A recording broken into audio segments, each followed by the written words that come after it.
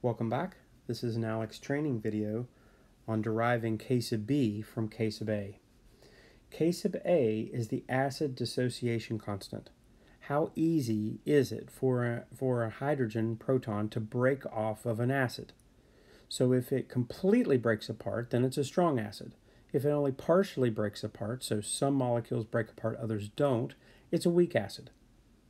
Likewise, the K sub B is called the base protonation constant, and what that means is how easy is it for water to break apart as an acid and take that proton to itself. The base receives that proton. So water breaks apart, so H2O becomes OH minus plus a positive H, and then that hydrogen ion joins with the base. How easy is that to do? If you have a large K sub B, then it's going to happen all the time completely, and you would have a very strong base. If you have a very small K sub B, then that means that it's not going to happen very much, and most of the stuff you're going to have in the water is the base. It's not going to break apart. You're not going to have protons at all. So they are very related to each other. In fact, they're essentially the same thing, one talking about acids, one talking about bases. What you need today is that their product will always equal the ion product of water, and that's K sub W. And K sub W is how easily does water break apart into OHs and positive Hs. That number, K sub W, since water never changes, is a number that you can simply look up in a table. It's always the same. Water's K sub W will always be 1.01 times 10 to the negative 14. So if you know K sub A, and you always know what K sub W, just divide K sub A into K sub W and you'll get K sub B. Likewise, if you have K sub B, divide it into 1.01 times 10 to the negative 14, and you'll have your K sub A. So they're related, and that's why this is an easy lesson. The other thing to do this problem is you have to know that an acid is going to have a hydrogen, and that the conjugate base is whatever's left over when that H plus goes away. So in the case here of HCN, this is neutral, but when I steal a positive H, what's left over? Well, it's going to be the CN, but it's going to be a negative CN. So this is going to be a CN negative, and it has to be negative because I stole a positive H from a neutral molecule, leaving a negative in place. So how do I find K sub B again?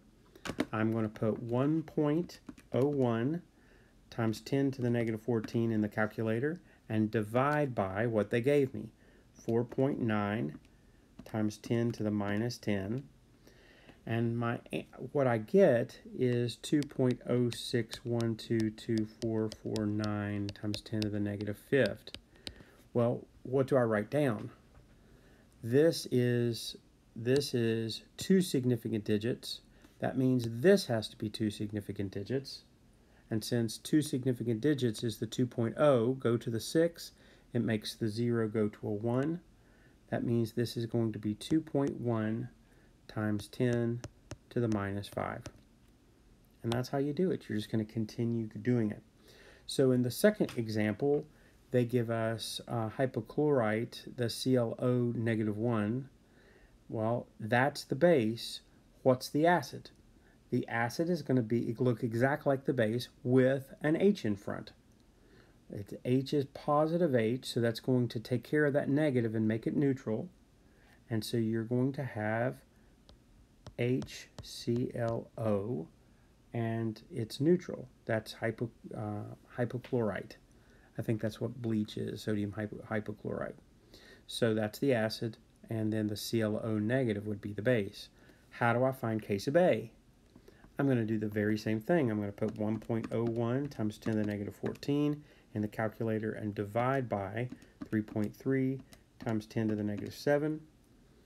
I get 3.060606 forever times 10 to the negative 8. And so I have to round to two significant digits because I have 3.3. Okay, so that means that this one is going to be 3.1 times 10 to the minus 8th.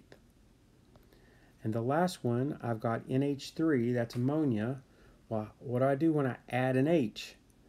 Well, it's definitely going to be an NH4, but it can't just be NH4 because the H is not neutral. The H is positive, so that means that I have to add the positive. Since it was already neutral, I have to add the positive. That's ammonium, the ammonium ion, which is an acid. So how do I find the case of A? I'm given case of B, 1.01 times 10 to the negative 14, that's the case of W, that's the ion product of water, divided by 1.8 times 10 to the negative 5, and I get 5.61111 times 10 to the minus 10th.